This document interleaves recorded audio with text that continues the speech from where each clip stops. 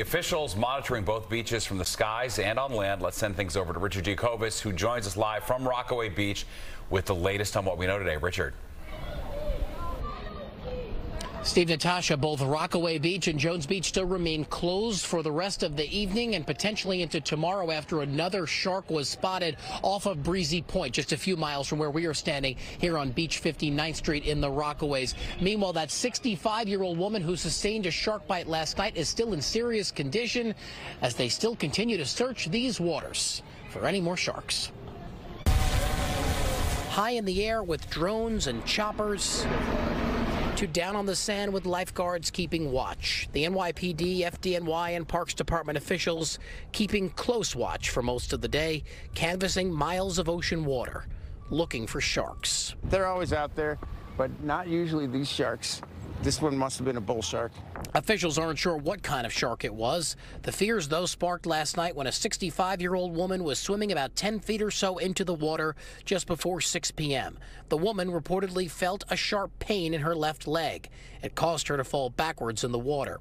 Police say when first responders came to the scene, the woman was unconscious, either from blood loss or shock, suffering from that apparent shark bite. Jose Diaz was a lifeguard supervisor on duty last night. We called a case whistle. Everybody started running to her, and we helped her out right away. We took her out of the water, and we applied pressure to her. So we saved her life. Although it's not common, experts tell us it's not unheard of to see a shark swim that close to shore or to bite someone thinking they have found food. What's happening now off the beaches of New York are these big schools of prey fish that the sharks are feeding on, schools of fish called menhaden, locally known as bunker. And these are very oily fish. It's a great food for sharks. Amid ongoing surveillance from the shore, officials will continue to determine how long both Rockaway Beaches and Jones Beach will remain closed. For now, those on the sand today say they aren't going anywhere near the water anytime soon. Because I went in the water in the beginning of the summer. Now it's the middle of summer.